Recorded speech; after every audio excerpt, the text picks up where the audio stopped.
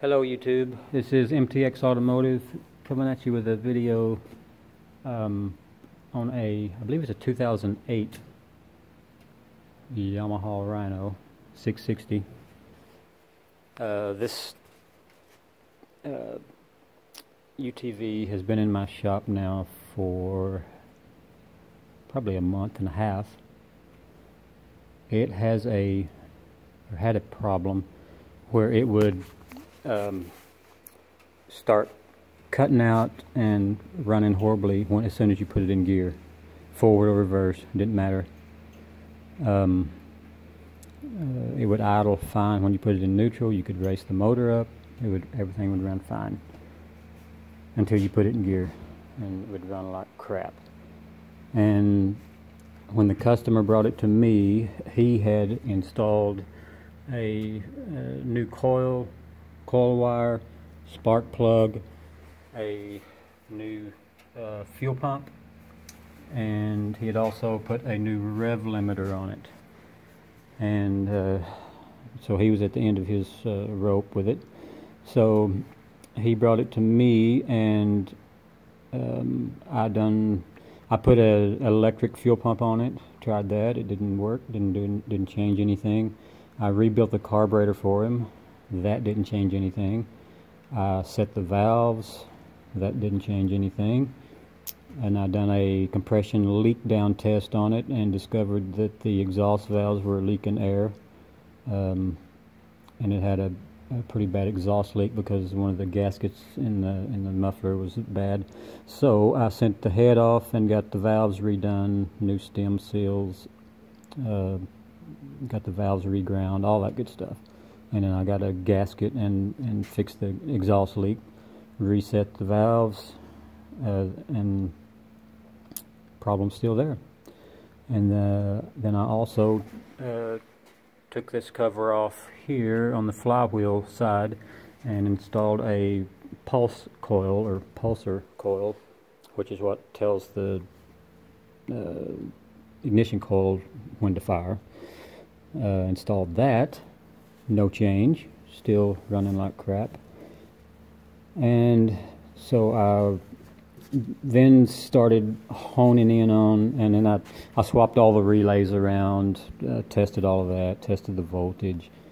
I was getting close to giving up, and so I was honing in on the fact that it would idle just fine and rev up just fine in neutral.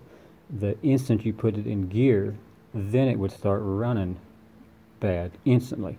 You kick it into neutral, bam, the problem went away. So I inspected and tested the gear selector. All that seemed fine. I squeezed this little terminal together. Some people had said that got loose and caused a false reading on the reverse, made it think it was in reverse all the time.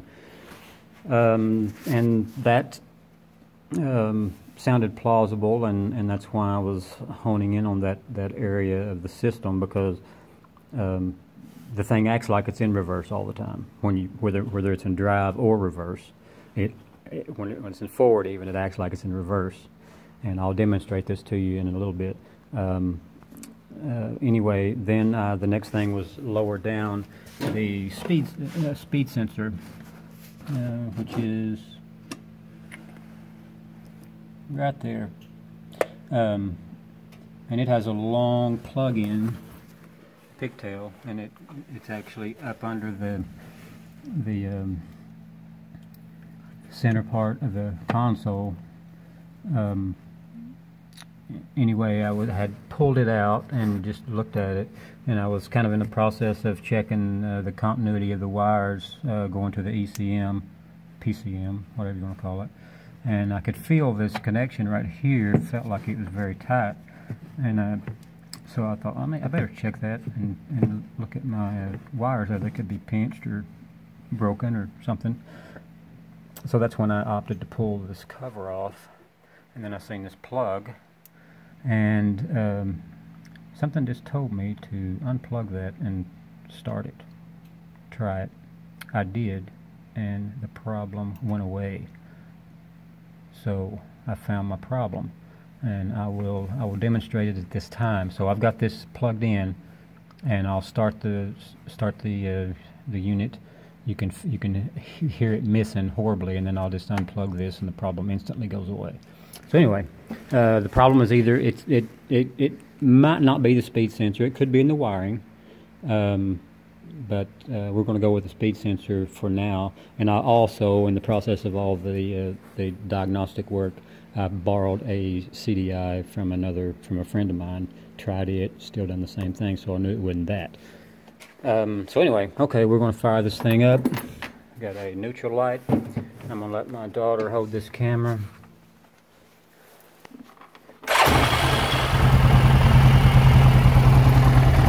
Okay, so we're in neutral now. I'm going to put it up into high. Give it some throttle.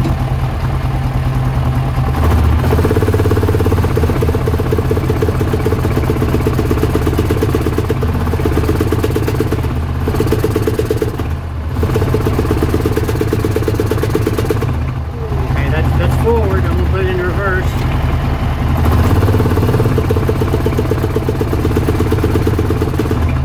Okay, same thing. Okay, now I'm going to go back up to high, and while it's doing this, I'm going to unplug it, and you'll notice the problem go away.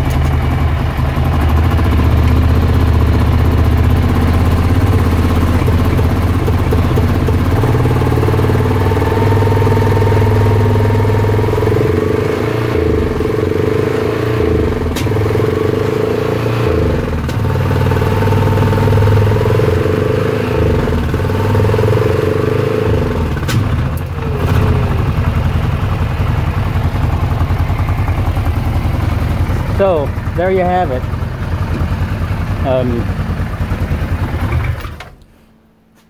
This is just nuts. I've spent a lot of time on this thing to get to this point. And I know there'll be people out there that say, oh, why didn't you check that first? You know, well, there's a million things on this thing that will cause the exact symptoms that this thing had. I mean, everything that I checked would have caused that symptom. Carburetors cause that symptom. Bad valves cause that symptom. Exhaust leaks cause that symptom. Pulsar coils cause that symptom. Bad coils cause that symptom.